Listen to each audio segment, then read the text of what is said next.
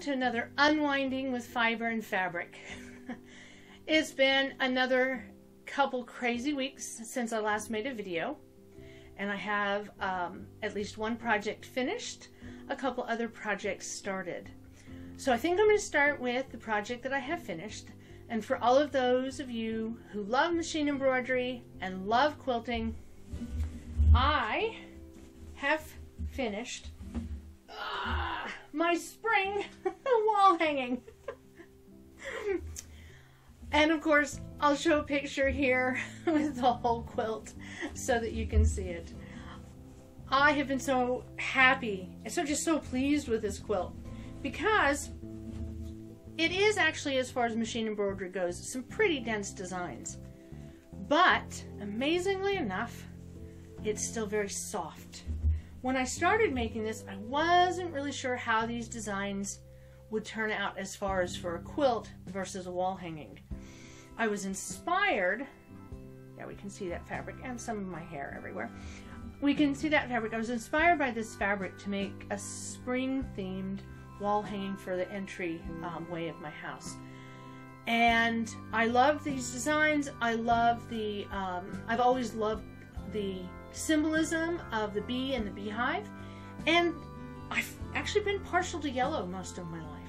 So this was just something I wanted to make. It was something I started, if I remember correctly, over a year ago before COVID caused all the chaos, and it kind of got put aside because I had other projects I needed to finish.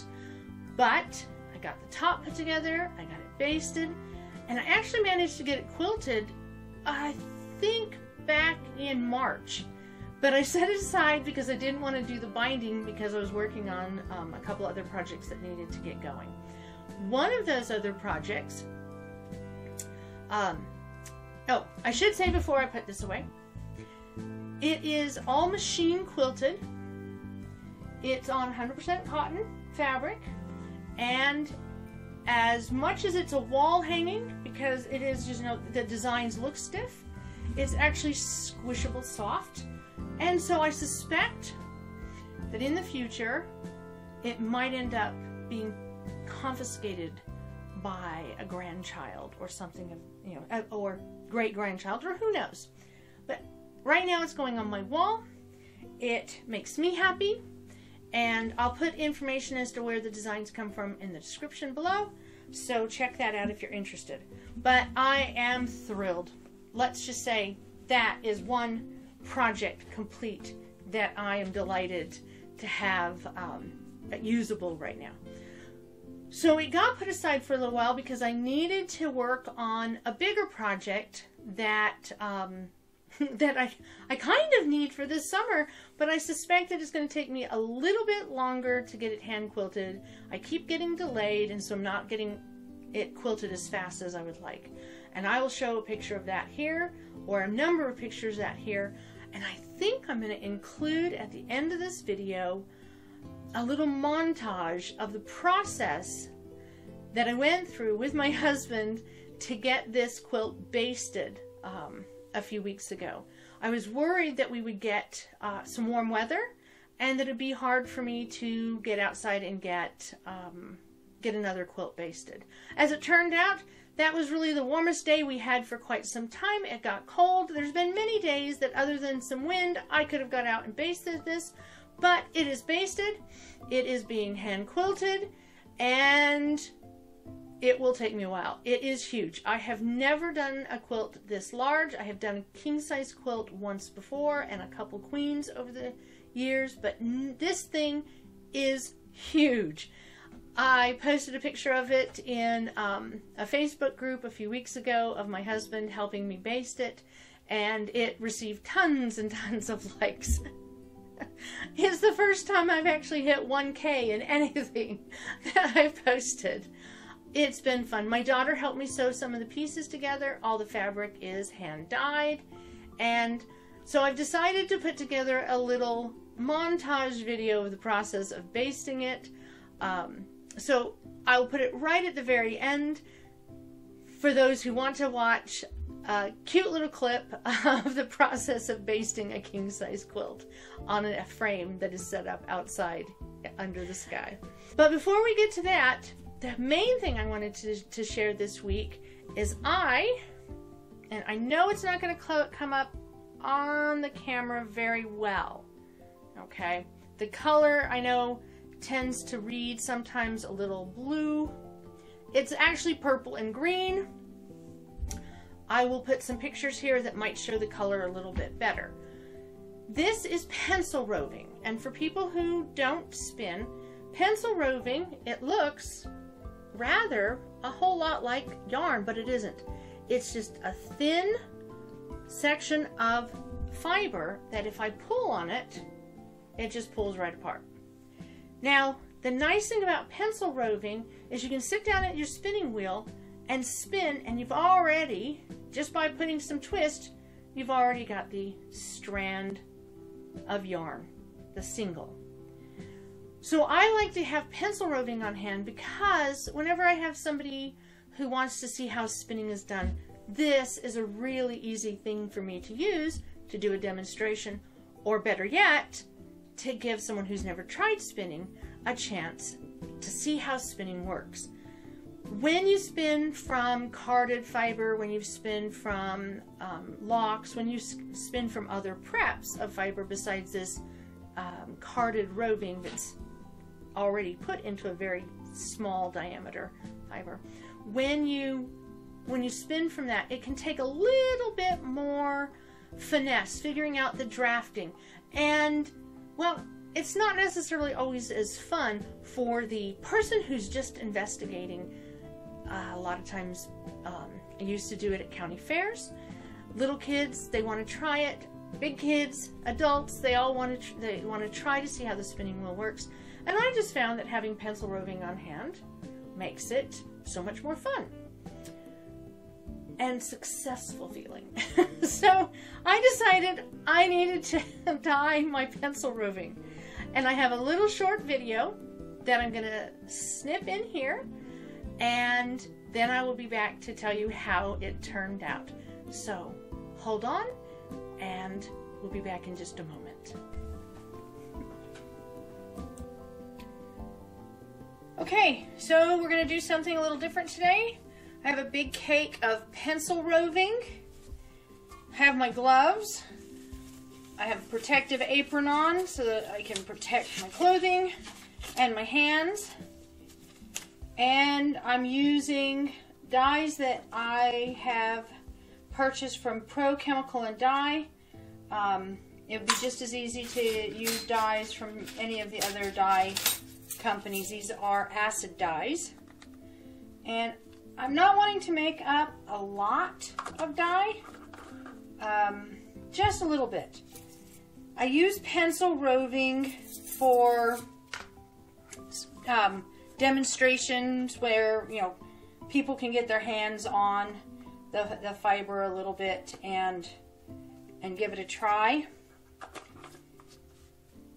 It just seems to be an easy way for people to see how spinning works, but without really needing to know how to draft.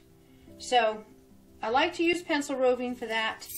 However, I think a big cake of natural colored roving is kind of boring. So I'm going to inject a little color. I have never tried this before. I already suspect there's going to be a few pitfalls of if I put too much liquid or dye in it. I might have trouble getting it all, you know, exhausted, or have trouble getting the roving to dry. But hey, gotta give it a try. So I've mixed up my dye. I do recommend that if you are doing this, it's good to allow the dye to set for a little bit, dissolve. But hey, we have a camera going. So here we go. And I'm also not being very careful in my measurements, just having fun. Fabulous way to inject dye into something of this nature. is big syringes. And I'm just going to start. Oops. Okay, so forgot something. It doesn't want to absorb in a dry cake. So let me go over and pre-soak this just a minute and I'll be right back. Okay, so I'm back now. I have pre-soaked this in a combination of water and vinegar. And now I should be able to inject the dye. And it will soak in where I want to put it.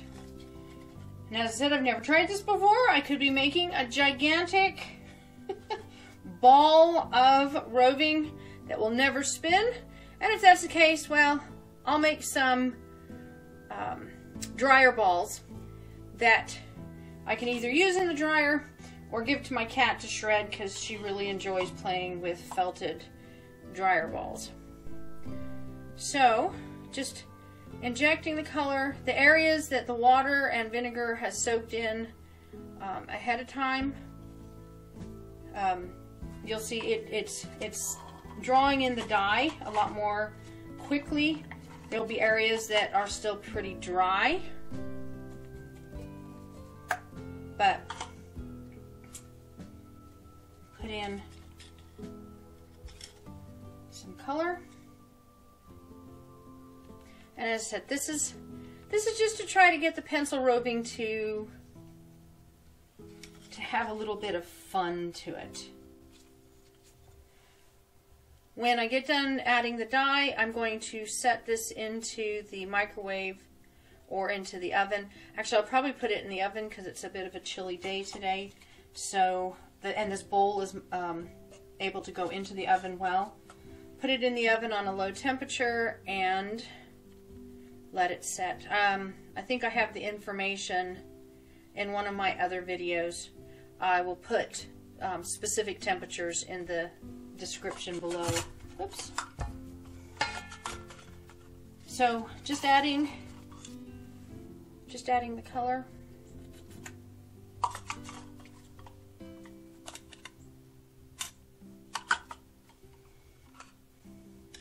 And then one more purple. And one of the things that I think I might do when this is done, I'm adding the color, but if you don't want it to just be in stripes, once you add the color like this, if you submerge your, especially when working with yarn, if you submerge your fiber in some water, it will force the color to bleed and blend. So you can apply it carefully like this, but then you can get it to bleed and blend just by getting it wet. I'm hoping I can figure out a way to get all the water out of this and get my yarn or my fiber to dry fully. I'm sure I'll have a summary of how this all turns out in the main video, but that's pretty much playing with it. And if this was yarn, I'd be very, very pleased. I don't like to waste any of the dye, and there's dye in the bottom of my cups. So just by putting some extra vinegar into the cups, I can then dissolve the extra dye. I'm going to let it run around the bottom. It will sink underneath, and so the other side, the back side, I guess you could say, of this will have a different type of color application. But that's pretty much it. It's going to go into the oven now and set. So we'll be back with you when we have that done. A quick update. I looked at the back of this before I put it in the oven and I noticed there wasn't much dye there, so I did this. And if you notice, it made it so it all blended and merged together. The back side is still very light in comparison. I think that once this is all baked in, it should be very interesting fiber to try to spin. We'll give it a try. Be back in a bit with an update. And so I'm back. As you can see in the video with the dyeing, it isn't a very complicated process. I just had a lot of fun. The most complicated part of dyeing a cake of roving is, and I'm getting my fingers in there, is getting it dry inside. I have managed to get the center dry, and I've managed to get the outside dry, but it is still wet here in the inside the layers. So I'm going to put this back in front of my makeshift drying area. I'll show a picture here. It's basically a clothing rack, an old towel, and a fan. And I'll probably put it back there and see if I can dry it out just a little bit more. Otherwise, I think I am going to break this down into smaller bundles of pencil roving. It will be easier when I do the demonstrations. It'll be easier to work with. So it worked out better than I expected.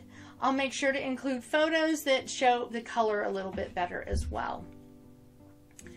So that is what I wanted to bring you as far as dyeing. There was one more thing I wanted to share before I wrap up today, and that is back to that springtime quilt. I had a number of people asking me how I went about making that. Specifically, people who do machine embroidery but are not quilters. And it started me thinking that maybe I should put together a very simple diagram explanation of how to put together a basic quilt like that. I have the other quilting patterns that I've done, and I highly recommend anybody who's interested in trying quilting, who have not, to start with some basic patches. You don't have to make a whole quilt, just try the patches that I've put, the blocks that I've put out there in pattern. Give them a try, get comfortable with your sewing machine, get comfortable with the seam allowances. Then, once you've played around with a block or two, dive right into sewing a quilt like this this spring quilt that I've made. I don't want to go into a ton of explanation. I'm not trying to replace all the wonderful classes you can take. I recommend quilting classes, but if you want just a simple diagram of how to put together a quilt to highlight your machine embroidery, as I've done with this springtime quilt, there will be a PDF in my blog. Description down below will include the link, a free pattern that gives basically a diagram of how to put sashing around a block and the measurements I use to make that specific wall hanging. And it must be time for me to go because one of my cats has come in to bite me again. So I think I'm going to wrap this unwinding with fiber and fabric up, reminding you that if you'd like, there at the very end, I'm going to include a video of my crazy days spent with my husband basting a king-size quilt out in nature and just sharing that crazy little experience with you. So I hope you enjoy. I hope you have a wonderful day and that you have so much fun ahead when you unwind with fiber and fabric. We'll see you again soon.